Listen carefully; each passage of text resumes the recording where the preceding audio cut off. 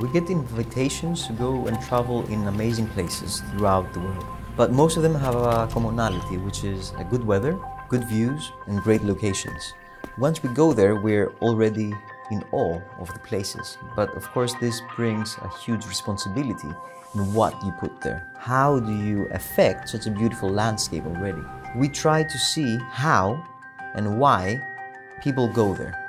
And once you understand how and why, then you see that it's very, very important to give them back the feeling of being there. Be very honest.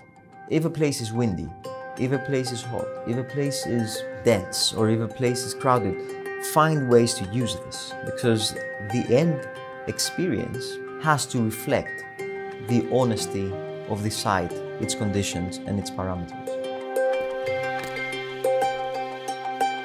Be economical, be a little bit thoughtful and controlling, because just building things and bulldozing your way through, it's not always the most energy efficient way of doing things. So every window that we cut from the concrete tanks was used as a step, was used as a furniture, was used as a platform. Anything that was coming out of the existing shell was somehow, I would not definitely call it recycle, I would call it upcycle, because you take something and you reinvent it.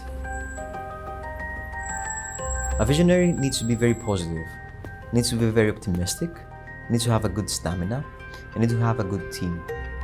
It's very, very important also to be a good listener, but also be very persistent in order for him to combine being a visionary with being a maker, or with being a team player. Having multiple aspects into one person is not possible. So that's where we need to have a good team. It's more about sharing a vision than focusing on one person's vision. What we try to do in the studio, we try to be a good team.